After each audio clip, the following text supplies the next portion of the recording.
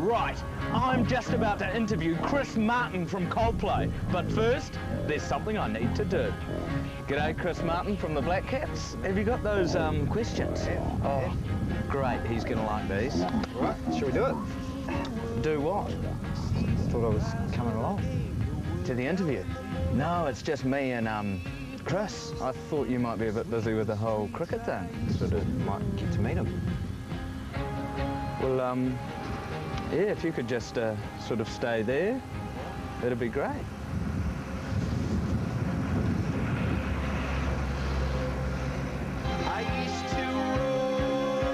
Why, hello, my name's Dai Henwood, and if you thought I was a massive deal, you're wrong, because this guy next to me is. This is Chris Martin from Coldplay. Oh, well. Hello. What an inappropriately large introduction. It was quite intense. Hey, welcome back to New Zealand. Thanks, You've been man. here for the big day out. I believe you spent a bit of time in Dunedin. I spent a bit of time in Dunedin. It was great. Do you have any fond memories of the place? Well, that's funny you should ask, because there's this pizza that I had there that I haven't been able to match since. It's been 6 years. I know you're quite a conscious person. I'm going to go straight to it. What do you think the world needs less of and the world needs more of? The film Yes Man. Have you seen Yes Man? Yes, I have. I kind of believe in that. It needs more positive stuff. That features a good Kiwi comic, Rhys Darby, actually. That guy's on fire, man. He is on fire at the moment. We asked Flight Concourse if they wanted to open for us on tour. And they just coldly rejected us. But we still love them. Just the no thanks. We even put the personal call in. I said, you can come, we're going to rent a plane and you can come on it, and there'll be like 15,000 people every night. And Brett was just like, no thanks. What were the days like when Coldplay wasn't famous? How were the starting out gigs? Well, they were just the same, you know. I don't like to take anything for granted, and just because yesterday was busy doesn't mean today will be. So what were they like? They were just as aspirational, but with less people. If we try really hard then, and there's only 15 people, then next time there'll be 30.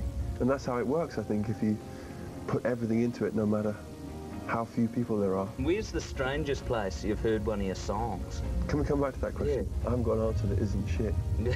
We're trying to go for the non-shit We're trying to go for the non-shit answers today. Just because I'm losing. You may not remember this, but 5 years ago, a friend of mine, Phoebe Spears, over here on an on-air dare, said that if Chris Martin shouts out a song for me, I will get lyrics tattooed on my shoulder. And what happened? And she did it. Come on. And she is here today. Did I do it? Phoebe Spears, you did the shout out and she got it tattooed. Phoebe, how you doing? Good, thanks. You crazy brain. And there is the evidence. Oh, no shit, look at that. Wow. Even if you hate Coldplay, that's a good sentiment. Isn't that weird? We played that song today in Soundcheck for the first time in 6 years. That is... Synergy. What is going on? It's going to be a good gig tonight. I hope so. Hey, now going from #1 on the charts, to fully number into 12. the music, to fully number 12, to also a bit of a star on the TV, how did you end up with Ricky Gervais? Well, okay.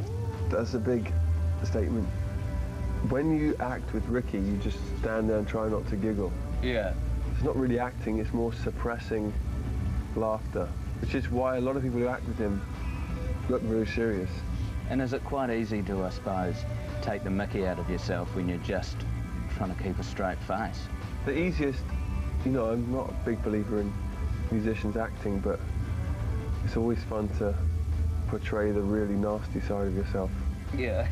That's very easy. At the moment, you're not the only unique Chris Martin in New Zealand.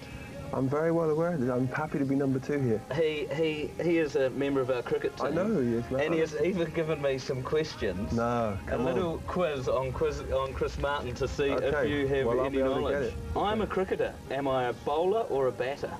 Ah, come on, man. He's a bowler. He's an opening bowler, sometimes first change. Nice. Although I'm famous for my bowling, why am I famous for my batting? Well, I would say because your average is below 3. Yes, his words are probably closer to I'm very terrible. shit. Yeah. What would you call it if I bowled someone, then I bowled another person, then you came in and I bowled you? Come on. Don't toy with me here. I'm not even going to dignify that with an answer. Is that all? That's his quiz. It was a bit of a letdown, actually. Even the silliest singer of all time knows what a hat trick is. So, Chris, thanks very much Pleasure, for Dai. that Thanks for having interview. me.